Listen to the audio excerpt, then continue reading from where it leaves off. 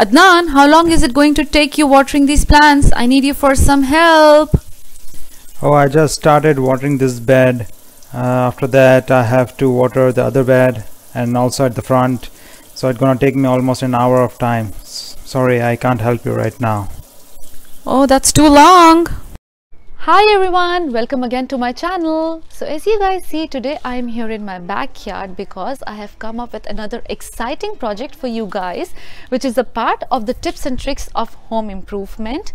This is a brilliant way of watering your outdoor plants, which is going to save you time, efforts, and of course money. So with this, I would like to introduce you to my husband, who you guys just saw in the earlier video. He is very good with gardening and landscaping, and he'll help you guys understand how to set up this irrigation system. Hello everyone, I'm here to support my wife for her channel. I would like to take you guys through a walkthrough of the system that I have set up in my backyard. This is an irrigation system. This is going to save you a lot of time and money for sure. Watering the plants is always a very time consuming thing at the back and the front. So let's have a look at it, that how I have set up the system, and I will take you through all the small pieces of this video and different components that you can order from Amazon. So let's start with it. Okay guys, so to set up the irrigation system, we're gonna need these components. Now I have ordered these components from Amazon, and for me the approximate total cost for these components were around between 60 to 70 Canadian dollars. You can order more superior qualities if you want. In these components you can get more superior qualities. The price may go a bit higher, but these are the stuff that I have ordered from Amazon. I'll put the links for these products which I've ordered from Amazon in the product description. You can get it from there. This is 1/4 inch size irrigation tubing. This is 100 feet. These are sprinklers. These are the sprinklers which gonna create the 365-degree fountain effect, and these are a bit powerful. I especially ordered these ones in order to cover more areas, in order to cover more area for the sprinkler to throw more water and also to cover more area. And these are the T's which we will need to connect these sprinklers with the tube. These are 100 pieces. These are 100 pieces too. And this is the connector that we will need. We will need to put this into our hose connection, and we will use these connectors to put the tube in, and for the water to go through this. And this is 1/2 inch. So I bought this from a local shop to have a connector which goes into this, and this goes into my hose pipe, because this is the same size of my hose pipe, so it's a bit smaller to fit into the hose pipe. So you may find this in a local shop, or you can find this on Amazon as well, but I got this from my local shop. So this is 1/2 inch. I can show you. This is 1/2 inch to 3/4 connector. Okay, so now using these components, we're going to set up the irrigation system. Let's try that. This is my vegetable bed, and that's my flower bed. So we're going to start putting up in the vegetable bed. For the first step in installing these sprinklers is to first put them and mark them where you want to install them. So I'm installing them, one here, another here, one here. This is about 2 feet apart from each other, and the fourth one there. I have my onions here, I have my mint here, I have my chimes here, and I have my strawberries here.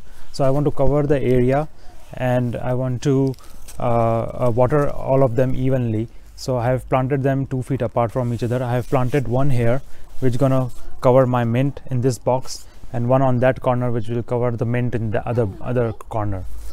So first I have marked them. So after you install them, you know that this is the right positions for the sprinklers. Just mark them and then put a marker on them, a stick kind of a thing, to make sure that this is your position, you know where you have to install it. The reason we have to take this out is because for tubing to put into this, you have to first put the tube into hot water and soften it, and then you will be able to put into this nozzle. Otherwise it will be very difficult to put the tube into this nozzle.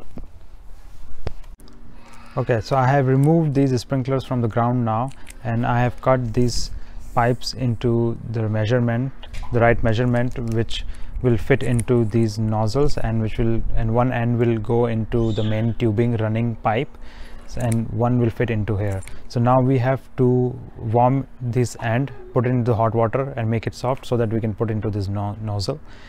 Because this is just one single side nozzle sprinkler, so every pipe have two ends, one into this and one into the main line. The main line will be connected with T's, and this pipe will be connected to the T from the main line, which we'll see later on. Okay, we'll keep it in the very hot water for a minute, and so it gets soft. And now we'll push this into this, so it will go in smoothly. It's attached to this, and now we attach the other end to this T. These two parts gonna go into the main line, and this will be attached to this part of the T. So we're gonna put it into hot water.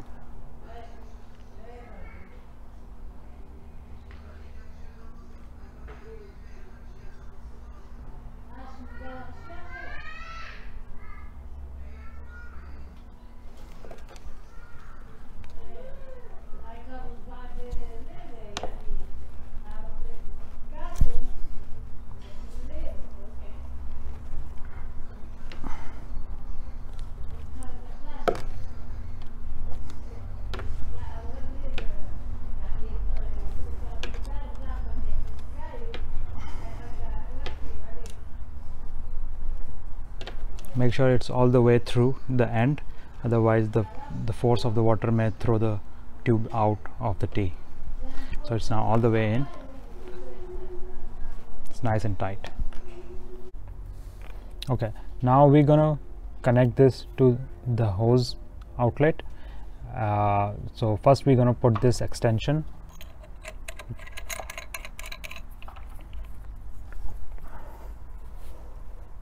Make sure it's fastened enough, and now we're going to put this extension, this connector to this extension.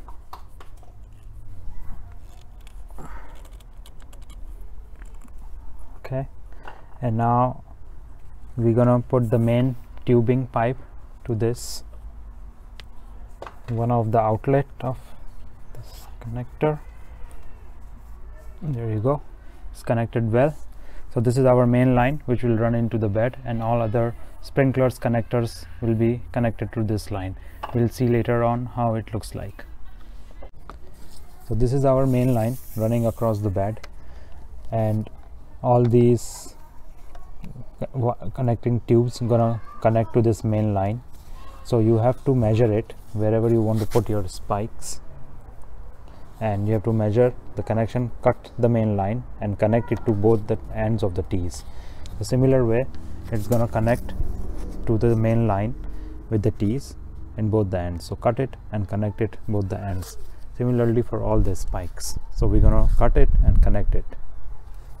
Okay, so we have started the water, and right now 3 of my sprinklers are on, and this is how they will look like.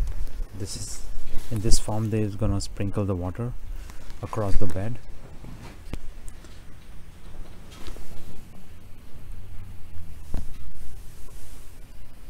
You can adjust the power for these sprinklers with this green nozzle on the top, and you can start and off, on and off. So this one is off. Let's start this one.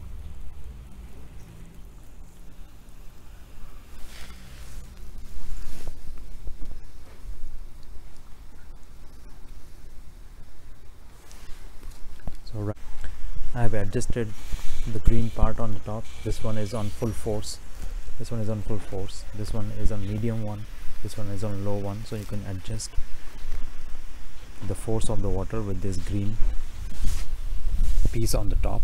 You can lower and increase the force as you want. So guys, this one is now done, and I'm gonna install the same thing in my other bed as well, and this is gonna save me a lot of time. I just have to turn my water on, and that's it. I don't have to sit and watch and water them manually. So it's gonna save me a ton of time. If you have any questions, feel free to message me and I'll try my best to answer them. Thanks for watching.